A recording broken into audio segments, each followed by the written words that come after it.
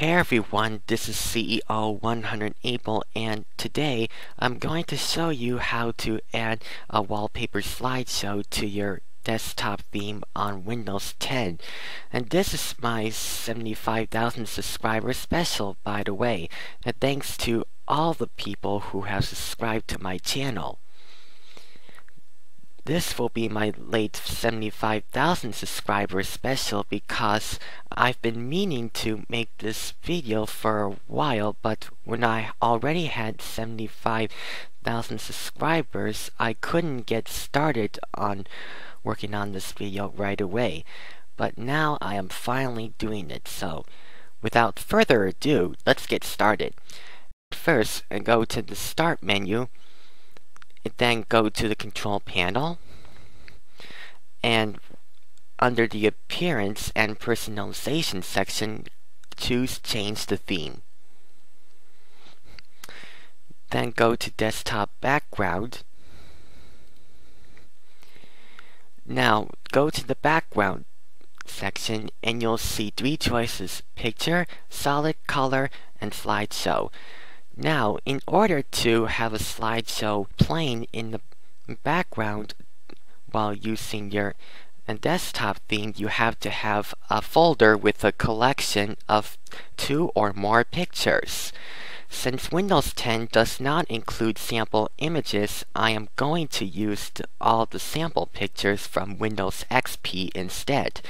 So, what you need to do now is to create a folder for the wallpapers and name it something like Windows XP Wallpapers.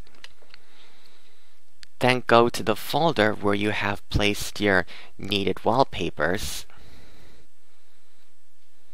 Then copy them and paste them into the folder that you intend to use. Once you're done, go back to the Control Panel and select Slideshow. Then select the folder you have created. Click on the folder you made and click Choose this folder. And right here you can change the time of how you want the picture to change every minute or 10 minutes or 30 minutes, and you know all that. If you want the picture to change daily, just click on 1 day. But here I'm going to select 1 minute since I want the wallpapers to keep changing. This one is one of my favorites. The one with this sailboat right over here, and with the ocean, and with this tiny island in the background. And that's it. That's how you create a desktop theme with a wallpaper slideshow.